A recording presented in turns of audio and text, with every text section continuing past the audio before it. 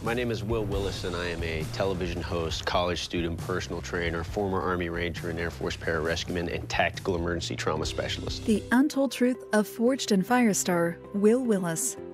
Wil Willis is an American TV personality, pararescueman, and former Army Ranger, born on the 13th of February 1975 in Portugal. He's best known for being the host of the TV series Forged in Fire.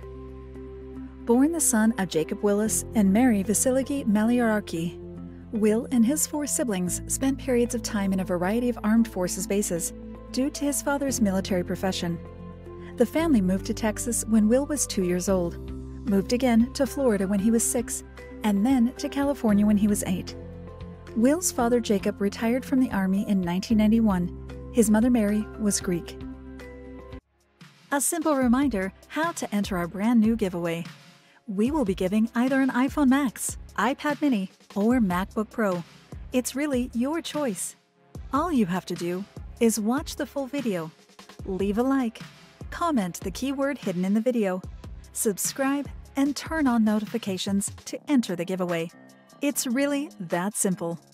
There's no information about Wil's early education and teen years, except at a young age he expressed his desire to become a soldier and give continuity to his family's military tradition. For this reason, Wil enlisted in the Army after matriculating from high school in 1993. Once he completed Basic Individual Training, BIT, Basic Airborne Course, BAC, and Ranger Indoctrination Program, RIP, Wil Willis was assigned to the 3rd Ranger Regiment Battalion in October 1993. He served in the Army for 5 years until 1998, when he joined the U.S. Air Force after passing the Pararescue Pipeline course, saying, "As an Air Force rescueman, you are a search and rescue recovery specialist. You're one of 300 guys in the world that can do that job. The training is extensive. It requires attention to detail, integrity, courage, candor." Stationed in Keflavik, Iceland, as a member of Rescue Squadron 56th, Willis received a Sikorsky Award for his work in rescue. The following year, Willis was stationed at Kirtland Air Force Base in New Mexico as a Qualified Weapons Instructor, QWI, a position that recognized his expertise in warfare. Despite his many career achievements, Wil says friendships are the most valuable thing he obtained. There's a brotherhood or a sense of family within that. I appreciate that about the Army and the Air Force. The actual expertise of jumping out of planes and all that is great while it happened. But what carries us into the future are the relationships we build while we are engaged in those activities. The most memorable things is the people I meet and became friends with. Willis was in the U.S. Air Force until August 2007, when he joined Rescue Squadron 308 to perform reserve duties for a year, officially retiring in 2008. After that, he became an independent consultant on emergency trauma care for troops.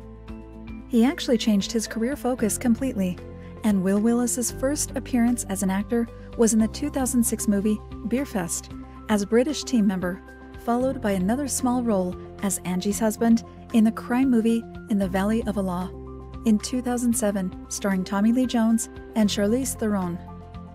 His first roles were uncredited, but then Wil Willis was cast in his first lead role in 2009 when he appeared as Whiskey Whiskey in Military Channel's TV series Special Ops Mission, which showcased weapons experts finding their way through a variety of objectives. In 2011, Wil appeared in the movie short written by him, Waste of Time, followed by his character Willis in the short Sovereign of 2015. Wil Willis was an expert in the TV documentary series of 2005, Rescue Warriors, in the episode Maroon Beret. In 2011, he joined Triggers, Weapons That Changed the World, as its host and weapons expert. This show showcased Willis accompanied by other experts as they value weapons and their historical significance. We'll cover everything from pistols to battle rifles, to assault weapons, to shoulder-fired rocket systems, to artillery pieces. It's a really exciting series, and it was a lot of fun to shoot, he said. Presented as a documentary, dramatic representations of weaponry and military missions are often shown in each episode. We do a lot of ballistics testing and testing of the weapon systems, either against themselves or against one another. Willis has clarified questions regarding the source of arms shown in the series. The weapons are predominantly from private collections. Our armorer, Mike Tristano, has quite an extensive personal collection of weapons, which he allows us to use for this series, which is great. Wil Willis is also History Channel's Forged in Fire host. In this show, premiered in June 2015, bladesmiths compete to win $10,000 through forging blades. The show has now been on air for 7 seasons, and in a 2016 interview with Inverse, Willis talked about the importance of the show and his job in it. "I have 3 judges that are all experts with the things we deal with. My experience is in the intent and purpose of weapons as part of my military training and background. As far as the show goes, it's rewarding to me to bring to light the things that people don't know about certain aspects of the world around them." Although the show only has entertainment purposes, some aficionados have tried to imitate what is seen in the show at home with tragic results. In 2017, a New Yorker fan of the show tried using a barrel to forge a blade. However, his actions occasioned a fire that got out of control and burned down 3 buildings. The man, named John Gomes, had to pay a fine of $600,000 and was sentenced to a year in jail.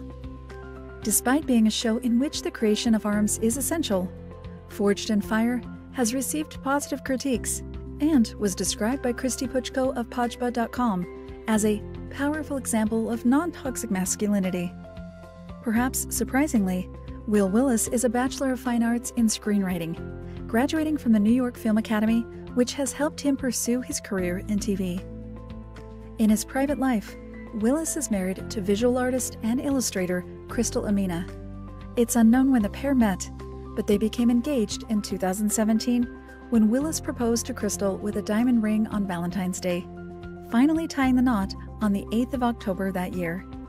In March 2020, the couple welcomed their first child together, a boy named Flash Orion Willis. However, the young Flash is not Will's first children, as he's the father of 2 teen boys named Caleb and Jacob from a previous marriage. Information about their mother isn't disclosed, though.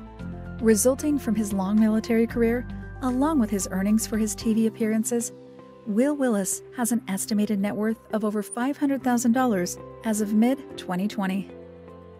Wil Willis is a man of white ethnicity with brown eyes and brown hair. His stature is 5 foot 11 inches or 1.8 meters, and although his weight is unknown, he has a strong build. Some other facts about Willis include his 2011 interview in Last Call with Carson Daly. Also, Special Ops Mission actually received negative criticism for its use of CGI, computer-generated imagery. Wil Willis is only credited for Forged in Fire's first 2 seasons in IMDb, Internet Movie Database. However, this is an error, as Wil has remained as the show's host for all of its 7 seasons. Willis was called Pimple Puss by his Army's team leader. He owns a Chevy Nova 383, though the car was in a pitiable condition until it was restored by Willis. Wil has good memories of bladesmith participants in Forged in Fire, saying, "Every single bladesmith that comes on that show is a character of himself. There are so many intelligent, wonderful guys with different backgrounds. But when you listen to their stories about how they gravitated to their craft, it isn't that much different than anybody else. There's a spark that ignites an interest, and in that interest turns into a hobby, and that hobby becomes a profession. A lot of people can relate to that."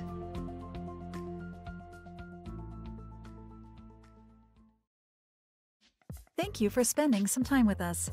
Make sure to like and subscribe so you never miss another video. We also handpick these videos, which we recommend you watch next. You can talk to us on all social medias or ask a question in the comments below. Thank you for being with us, and we'll see you back tomorrow.